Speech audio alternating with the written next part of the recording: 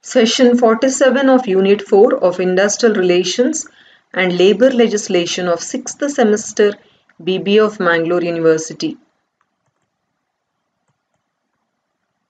In this session, we shall study about the prerequisites or essential condition or the principles of a sound grievance procedure. An effective grievance procedure should contain the following characteristics. First is legal sanctity. The procedure should be in conformity with the existing law. It should be designed to supplement the statutory provisions.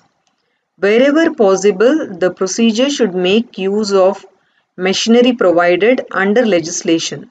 The procedure may be incorporated in the standing orders or collective bargaining agreement of the organization. Second is acceptability. The grievance procedure must be acceptable to all and should therefore be developed with mutual consultation among management, workers and the trade union. In order to be generally acceptable, the procedure must ensure a sense of fair play and justice to the workers, reasonable exercise of authority to the managers, and reasonable participation to the trade union. Third is promptness. The grievance procedure must aim at speedy redressal of grievances. This can be ensured in the following ways. As far as possible, the grievance should be settled at the lowest level. There should be only one appeal. Time limits should be prescribed and rigidly enforced at each level. Different types of grievances may be referred to appropriate authorities. Next is simplicity. The procedure should consist as few steps as possible. Channels for handling grievances should be carefully developed. Employees must know the officers to be contacted at each level. Information about the procedure should be communicated to the employees. Fifth is training. Supervisors and union representatives should be given training in grievance handling. This will help to ensure effective working of the grievance procedure. Follow-up. The working of the grievance procedure should be reviewed at periodical intervals. Necessary improvements should be made to make the procedure more effective. Let us see the points to be remembered when handling grievance. Every grievance must be considered important, no matter how irrelevant or insignificant it appears. A grievance should not be postponed in the hope that people will see the light themselves. If an executive is tired, in a bad temper, or otherwise feeling out of sorts, he may courteously, apologetically, and with regret postpone a grievance hearing.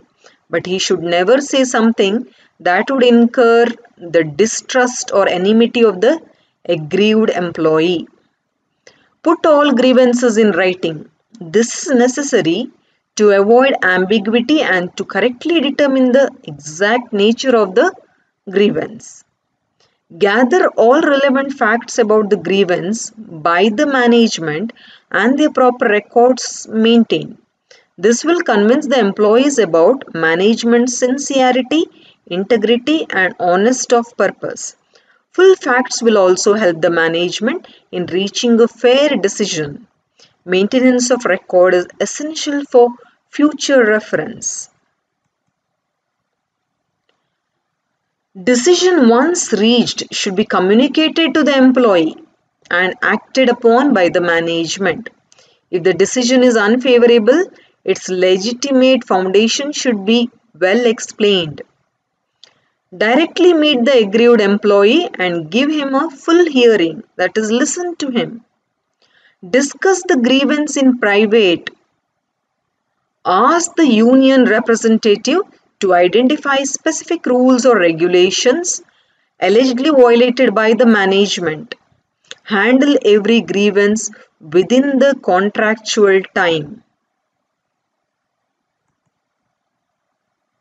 Find out whether the procedural requirements specified in the agreement have been duly complied with or followed with.